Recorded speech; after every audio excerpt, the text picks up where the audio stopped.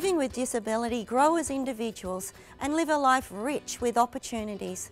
That's our vision at Cara, and that's what we've achieved in the past year. I'm Liz Cohen, Cara's Chief Executive, and I'd like to show you this vision as we report on our 2014-2015 financial year. We supported 596 adults and children living with disabilities in the past year. That could mean support for living in their own home or one of Cara's accommodation services, a break to try something new in respite, heading out with peers for a mini break on our getaway program, camping with friends on our Camp for Kids, or enjoying fun and play with our kids club. When it comes to Cara's accommodation, we have 6 new services which opened in 2015, including cluster sites with a group of units on one site and traditional group homes which have become part of our community in the past year, allowing us to support 22 individuals.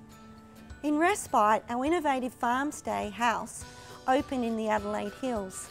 Farm stay was funded with a $900,000 grant from the Federal Department of Social Services and a generous bequest.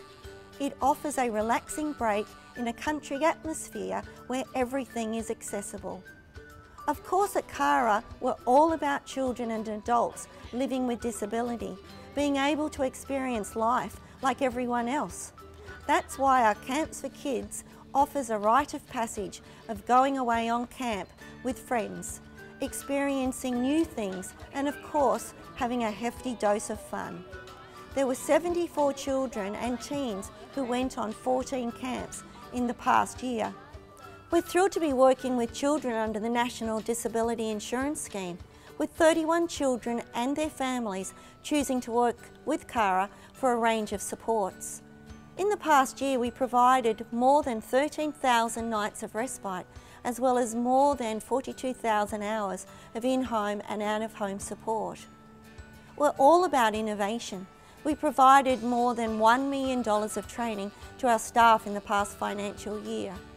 We also received a grant for more than $37,000 from the state government to expand our pilot program called Kids in Action, which runs in our children's respite services in Adelaide, as well as Port Lincoln and Mount Barker.